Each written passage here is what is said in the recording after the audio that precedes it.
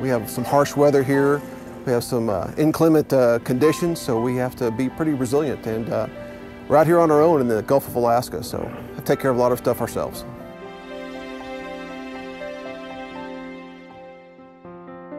It's pretty remote Alaska. We're in the Gulf of Alaska, the beautiful mountains, the ocean, the wilderness. There's lots of opportunity here still for hardworking people. Kodiak Island's a real unique environment. We've got a great industry in the fishing industry here. Our community is well balanced within the industry. KEA is a big part of that balancing.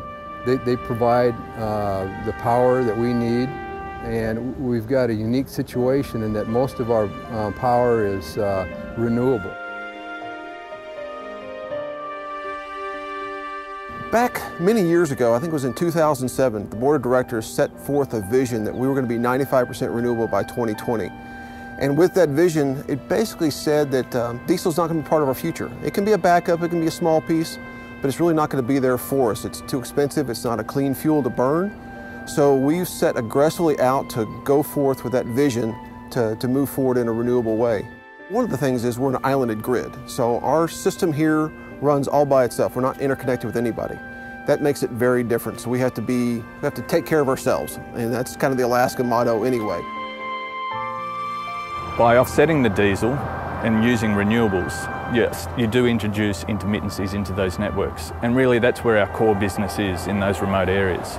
ABB are working with Kodiak Electric Association to put one of our flywheel systems in to mitigate the intermittencies in their network caused by a new crane down at the port, but also the wind farm that's up on top of the hill.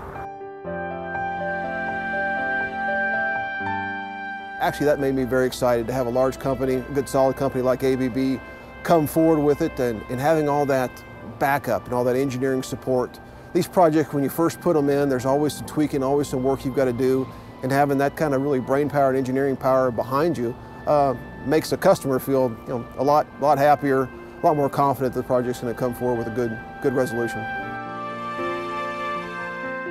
The protection that we've provided to our natural resources is really important for our future generations. I hope that our kids can grow up to do the same things that we're doing now,